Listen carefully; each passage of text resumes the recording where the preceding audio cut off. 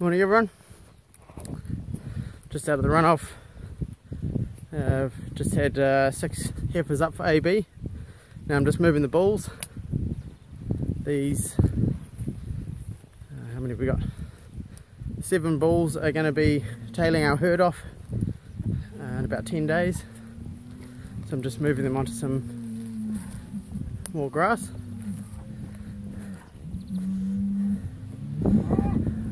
I'm really happy with how these guys have turned out. They're not too wild. This guy here is almost pretty friendly. There you go. We've got some younger bulls that are just up over the hill there, and they are crazy things. Especially one of them likes to jump fences. So I'm just going to go up and move them into another paddock.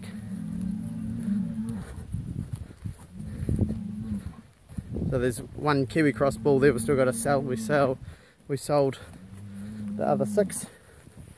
So we've got one Kiwi cross bull. He's a yearling bull.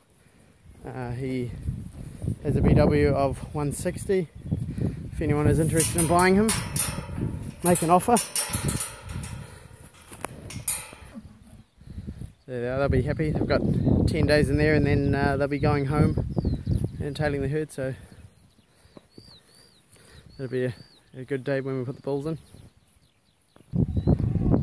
Here are our weaned bulls. We've got 8 here. They're also for sale. I don't know the figures of them. Some of them are contract bulls, which LIC don't want. So yeah, if anyone's interested in those, just get in contact with us.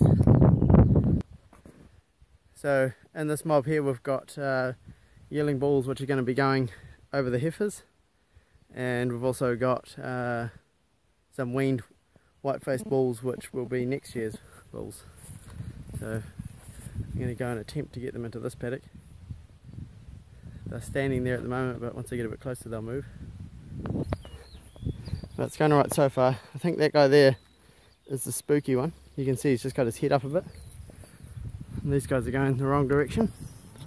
Maybe he's the spooky one.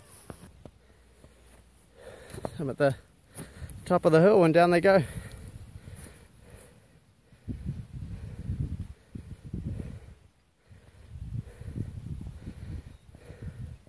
This is a good view of the runoff. There's a boundary fence going down there, and then we go up that way.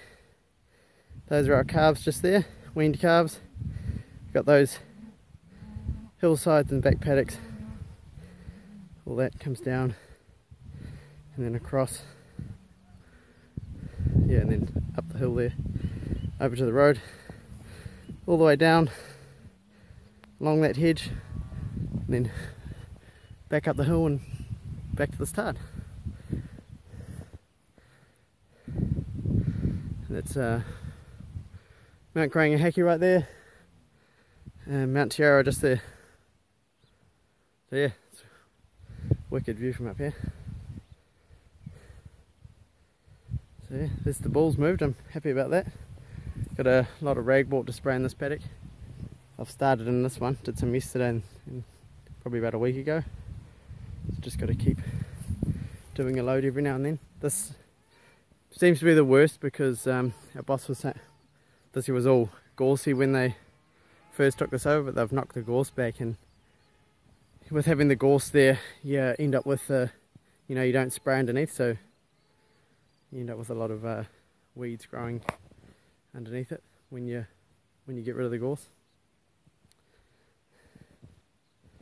Alright, time to head home. Thanks for watching, and we'll see you another time. Bye.